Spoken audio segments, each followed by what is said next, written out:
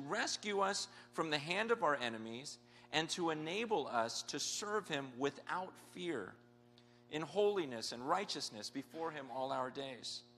In 2 Timothy 1:7, God says, "For God did not give us a spirit of timidity, but a spirit of power, of love, and of self-discipline." Okay, God didn't give us a spirit of fear. God gave us a spirit of power. In fact, most of us know Psalm 23. You know, the Lord is my shepherd, I shall not want. But that one passage where it says, "Yea, though I walk through the valley of the shadow of death, I will fear no evil. For thou art with me. Thy rod, thy staff, they comfort me." The whole idea is the presence of God should take the fear out of our lives. Fear doesn't come from God. The only time in Scripture where we're commanded to fear is when we come in the presence of God himself. And having a healthy fear and reverence for God. But I was thinking about this series, and I've been studying this passage in Luke, and it's been so good for me because I realize I still struggle with fear. There are many times in my life I struggle with fear, and it's been so good just realizing, you know what, I'm not supposed to. I'm not supposed to be scared. I still get nervous coming up here. I get nervous getting in front of a crowd. I got nervous this Wednesday night in front of our junior high group. I thought, man, I don't want to speak too much to junior hires, and just the fear, and just the last couple of weeks, I think of several of my speaking engagements where I thought, man, they flew me all the way out here, and what if I mess up? What if I don't really have anything to say? And all these feelings of fear, and just recognizing, wait a second, I am not supposed to feel any of this. God is going to enable me to do whatever he's called me to do. And yet, how many times in life have we backed away from something that maybe God was calling us to, some sort of mission, some sort of challenge, and we just go, not me, I'm not able to do it. And that's why in this passage, what you see is Jesus, as he sends his disciples out, he tells them, look, I'm giving you the power to do what I'm asking you to do. Yet do we live with that kind of confidence? Do you live with a confidence every day that you have the power to do whatever God calls you to do? We're going to talk about getting rid of our fears these next few weeks. Well, you know what? Let's do this. I've been praying. I've been praying for myself, just saying, God, I want to live the rest of my life without fear. I would love that. I would just love to just be confident in everything I do, knowing you're present with me, knowing that there's nothing to fear. And so I've been praying that prayer, and I would just ask you right now, just to pray that God, over the next few weeks, as we talk about this issue through Scripture, that God would speak to you and that God would help you get rid of any fears you have in life. So would you just bow your heads right now and just spend a minute praying to God and asking God to speak to you about this issue.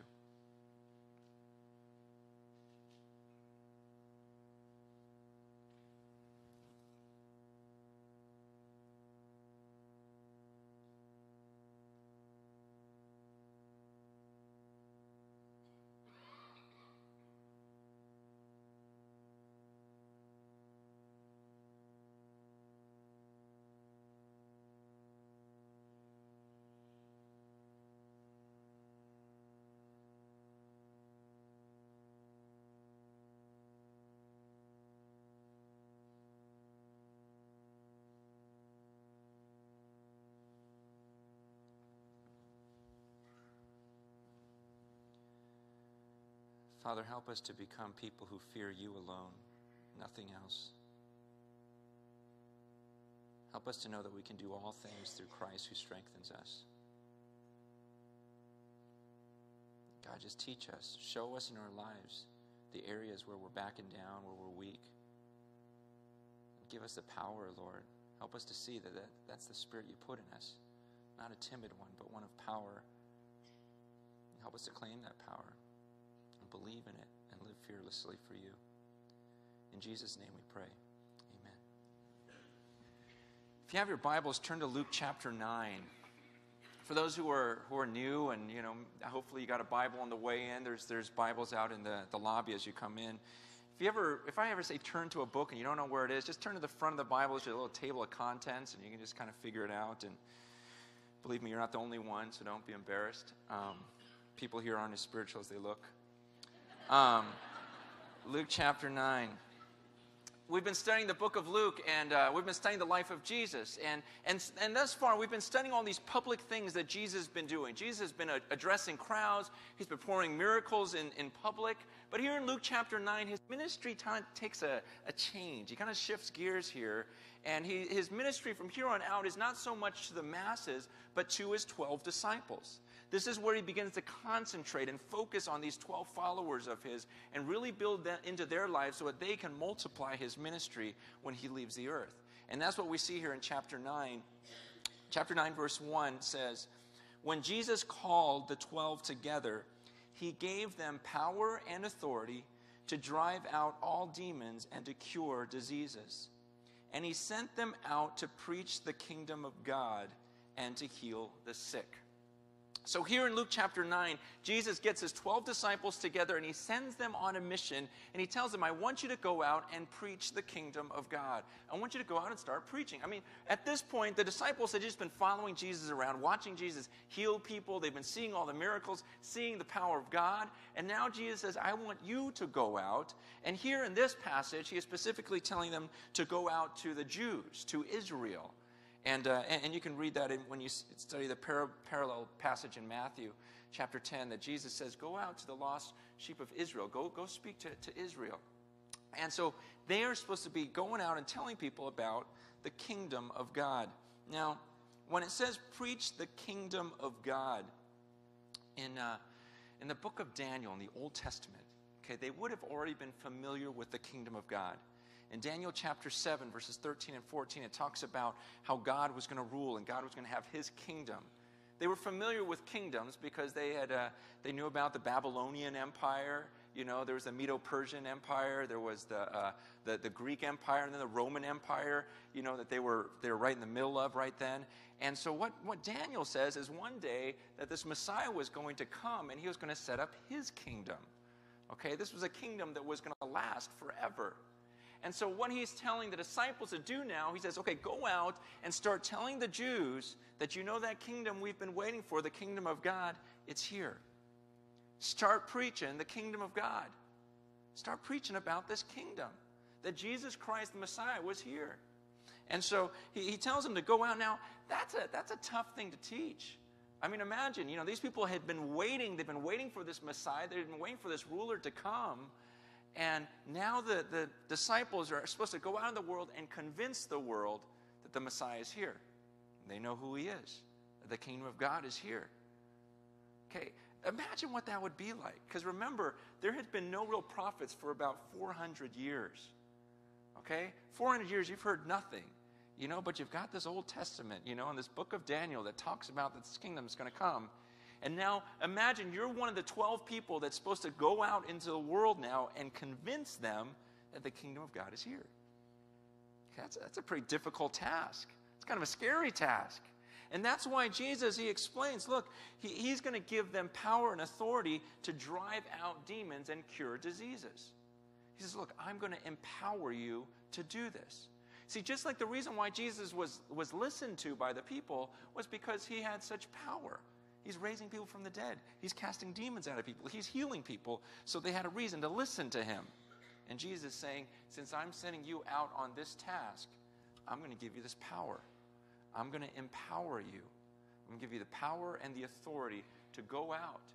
And you're going to be able to do the same things I've been doing. We've been studying Jesus doing these things. Now he's telling his disciples, you're going to go out and do the same things so that people will listen to you. Which brings up the point that, you know, when God asks us to do, you know, different tasks, he's going to empower us to do them. And I'm not saying he's going to give us the ability to perform miracles or whatever it may be, but he has called us to go out to spread his word. And he has promised us the same Holy Spirit that those disciples were given. And the Bible explains that the Holy Spirit, when he comes, it says in John 16:8, that the Holy Spirit would convict the world of sin and righteousness and judgment. And the Holy Spirit came down on the earth, he would convince other people.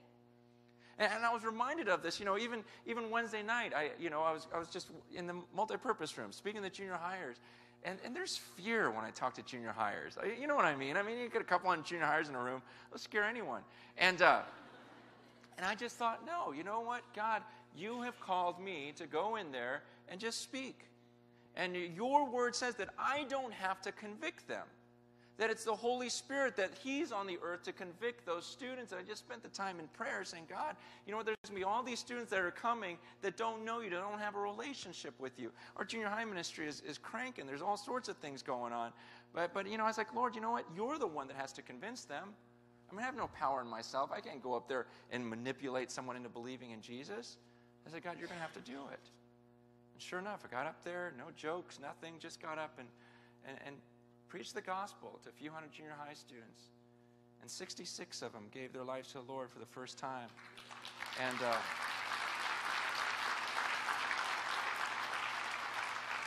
it has nothing to do with us. It has nothing to do with this power of how am I going to do this, but the confidence of, you know what, Lord? You say your Holy Spirit's going to convict. You say that's what He comes in the world to do. And in Acts chapter 1, verse 8, He tells His disciples, you know what, stay here in Jerusalem. Wait until the Holy Spirit comes, because when He comes, you'll receive power. And then you'll be my witnesses in all Jerusalem, Judea, Samaria, and to the ends of the earth. He says, you know what, just wait. Wait for the Holy Spirit. He is going to do the work through you. And it's this belief that God's Spirit dwells in us and enables us to do these things. That's what enabled these disciples. He sends them out to preach the kingdom of God, to heal the sick, and they were able to do it. Do you believe that you have the power to do anything that God calls you to do? See, that phrase has been in my mind all week. I can do anything God wants me to do. I can do anything God wants me to do. Do you believe that? Why don't you say that out loud with me? I can do anything God wants me to do. Say it again. I can do anything God wants me to do. Is that how you live your life? With that type of confidence? When you wake up in the morning and go, you know what? I can do anything God wants me to do. Because if He calls me on a mission, He's going to empower me just like He did the disciples. He's not going to ask me something that He doesn't give me the ability to do. And so why do I fear?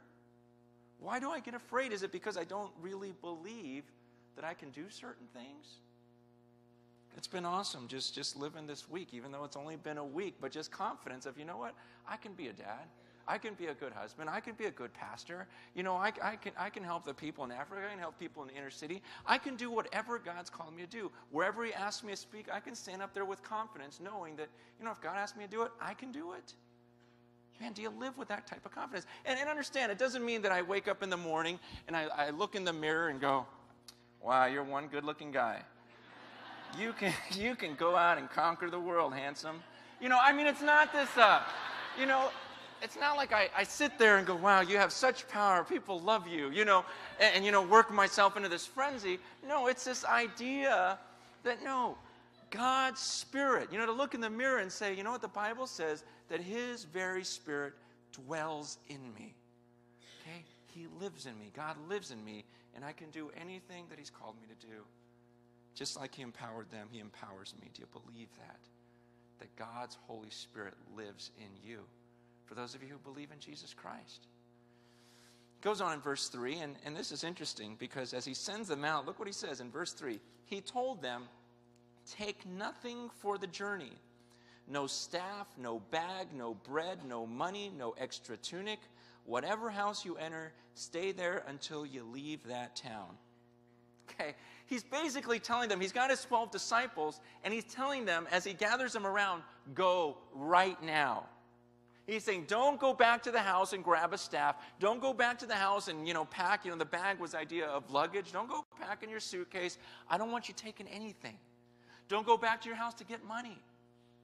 Just go. Isn't that interesting? He's telling these 12 disciples, I mean, they could have just run home real quick and grabbed a few things. You'd think that would help them, but God says, I don't want you caught up in having a bunch of stuff. You've got to trust me that you have enough right now. And you know what?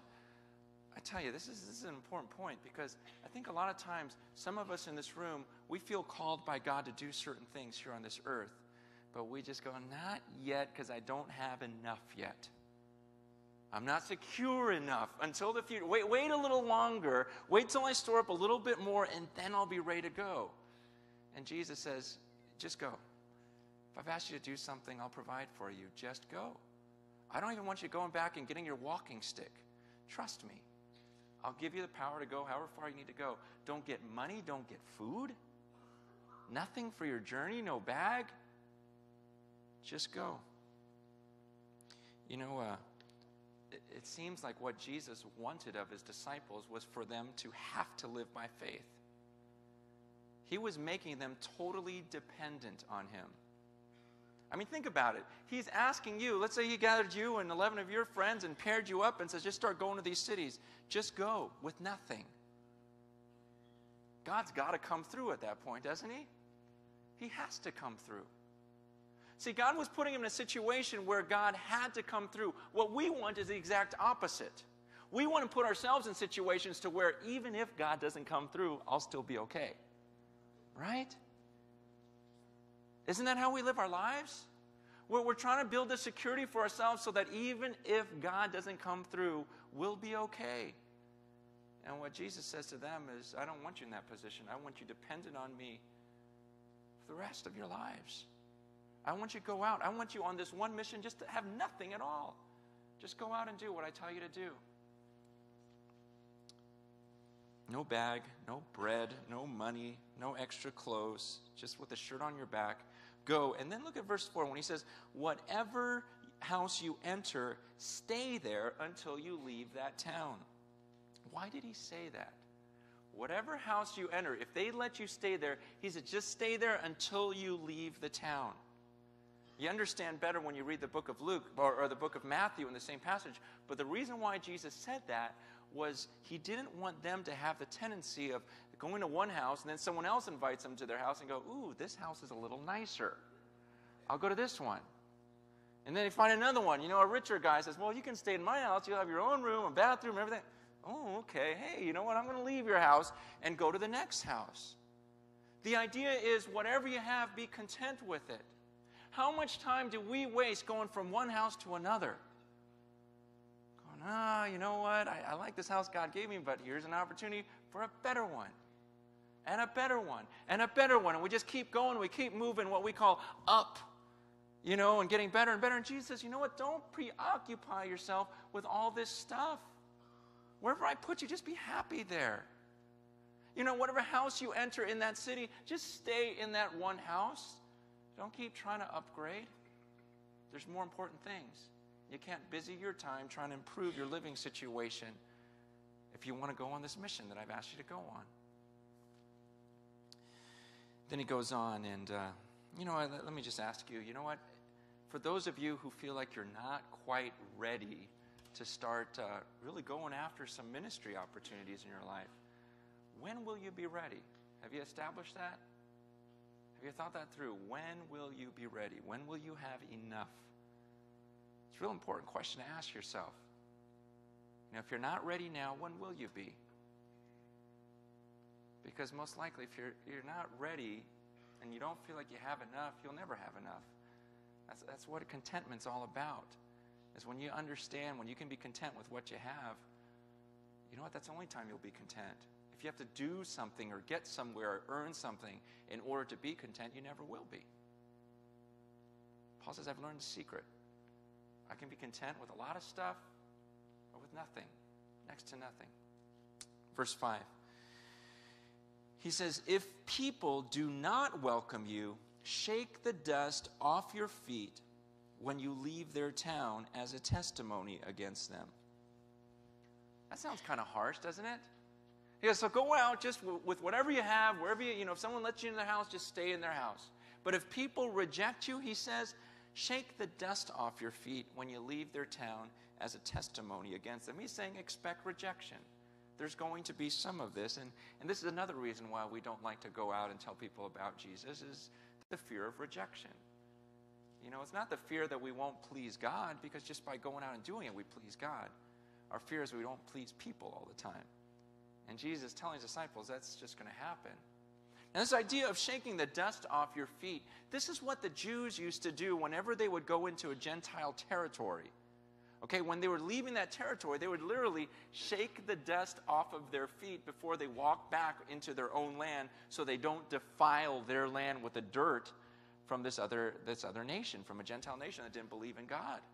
And so now you've got the disciples going to these homes of the Jews, and if they were rejecting what they were teaching, they themselves would shake the dust off of this Jewish person's house as they left. You can imagine that was a pretty harsh statement toward them. See, because the Jews were saying it to the Gentiles, they were saying, look, you are not a part of us. You've rejected our God, and so we shake the dust off our feet as we move back into our land. And now the disciples are preaching the kingdom of God and preaching this Messiah that has come. And when the Jews reject them, they shake the dust off their feet and say, you're not a part of us. You've rejected the kingdom of God. Now, that sounds pretty rude, doesn't it? Let me share a couple thoughts on this, though. A couple things we learned from this. First of all, there's a time to move on. Okay? Remember when Jesus cast those demons out of that man, the naked man, and all the demons went in those pigs, and then the people said, Jesus, get out. Did Jesus stay in that region? No, he got out. He didn't stay there and force himself upon those people. He just got out. There's a time to leave. There's a time when they've rejected the gospel, when they've rejected the truth, and you just move on to people who want to hear it. But another thing that's important that we learn from here is, you know what, it's important when we tell people about what we believe and they reject it, it is important that they know that they've rejected something. Okay? To make it clear. Jesus wanted them to make a statement, to make it clear, you know what, you have rejected something. It's not that we don't love them. Listen, for some of you in this room, you come week after week, and some of you still have not made a decision to follow Jesus Christ. Okay, you still sit here, and some of you in this room, as I talk about Jesus, even bring up his name, you go, I don't really believe in him. And that's fine. Okay, and I care about you, I love you, but I also want to make clear that there's a distinction between you and I. That there's a difference in opinion. There's a difference in a belief system. And it's a big difference. You see, I believe, and many of us in this room believe, that we have done things that are offensive to God. That God looks at us and says, you know what? You haven't obeyed my commands. Now, some of you in this room believe that you're good people, and you think, well, God looks at me and says I'm good. Well, that's a big distinction, okay? That's a big difference. If you walk in this room thinking you're a good person, where the rest of us kind of go, well, I don't think I'm a good person. I feel like I've broken a lot of the commands. I deserve his punishment. And many of us in this room, we believe that God loved us so much that rather than punishing us for our sins, he sent his son Jesus to die on a cross for us. That God so loved the world that he gave his only begotten son. And that whoever believes in him shall not perish but have eternal life. See, we believe the only reason why we have eternal life is because Jesus paid the penalty for our sins. Now, some of you don't believe that. Some of you go, well, okay, that's great, but I don't believe I need Jesus. I'm good with God. I've done so many good things. I'm a good person. He's going to let me into heaven. He's going to give me eternal life because I'm so good. Listen, that is a huge difference between the two of us. And I got to let you know what? According to what I believe, what I'm saying is you're not going to heaven because you have sinned against God. We all have. And you haven't lived that good life. And you've got to understand what you're saying is that Jesus wasn't who he claimed to be. You understand, we live in a culture where people don't want to say we disagree. No, we all kind of believe the same thing. It's not true. If you're telling me that Jesus Christ is not the Son of God and that he didn't die on the cross for you, then you're saying that he lied. You're saying that he was a deceiver. He pretended that he was the Son of God, and he just nailed himself on the cross as a big hoax.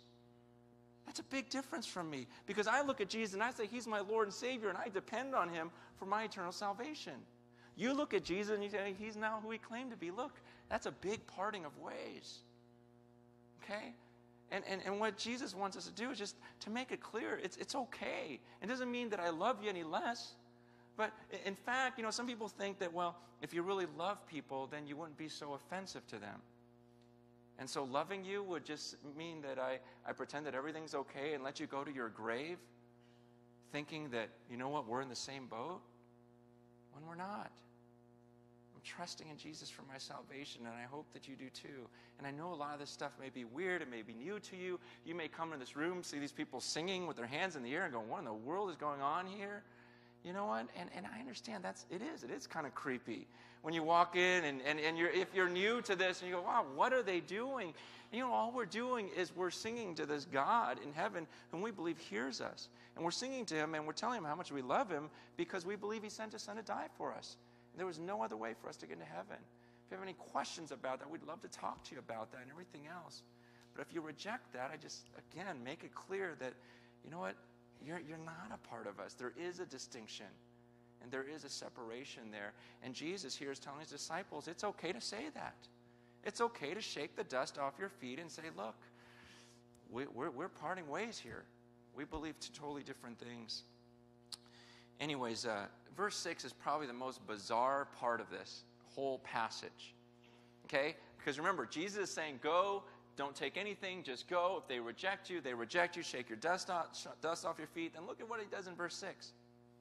So they set out and went from village to village, preaching the gospel and healing people everywhere. You see what they did? They obeyed him. Isn't that weird? They didn't have excuses. They didn't go, well, you know what? You're not really talking to me. They just did it. I just thought that was weird. Anyways, no, sometimes, we read Scripture and we overanalyze everything and we just, we come up with these excuses of why we don't need to tell anyone about Jesus, why we don't have to preach, or why this. You know what? The disciples didn't do that. They said, you know what? They didn't go, come on, Jesus, why can't I go back to my house and just take a few dollars with me, or shekels or whatever they had? Why can't I just bring one shirt or a walking stick? I'm old, I can't do this, I can't. They just went. They just trusted. They just did it. They just went out because they trusted Jesus. They saw the power of God. And they said, you know what? He says he'll empower us. He'll take care of us. Let's go. And they went and they did that. Fearless. Who was fearful? Verse 7. Now Herod the Tetrarch heard about all that was going on. And he was perplexed because some were saying that John had been raised from the dead. Others that Elijah had appeared. And still others that one of the prophets of long ago had come back to life. But Herod said, I beheaded John. Who then is this I hear such things about? And he tried to see him. Now, if you read the account in Mark, it has Herod saying, in Mark 6:16, it says, it is John whom I beheaded. He is risen from the dead. Okay, Herod is hearing about all the miracles of Jesus, and he starts hearing about all these miracles taking place everywhere. And remember, Herod is that horrible ruler that beheaded John the Baptist. And so now he's getting fearful, seeing these people going around performing miracles. He goes, wow, maybe John the Baptist came back from the dead. He's afraid. He's fearful of what's going on around him.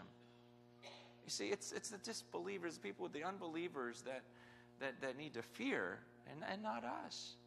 It's not us that need to fear any power. We've got the power of God in us. As a people who don't understand that fear. What I'm going to do right now is I'm going to show you a short video, 4 minutes long, okay? And this video, I'm showing it for two reasons. One is because this is a video of a missionary that we as a church support. Okay, you guys have been supporting him. You don't even know him. A lot of times you guys, you see our missions budget, it's hundreds of thousands of dollars, and you go, well, who does that go to? Well, I'm showing you this video because here's one of the guys it goes to. But the second reason why I'm showing you this video, why I'm showing you this guy, is because he is so old. Okay? Now, and I say this in a wonderful way. Okay? I say this because he's at the end of his life. Okay? He was here this week. And there's just something so powerful about the testimony of an older man who just says, you know what?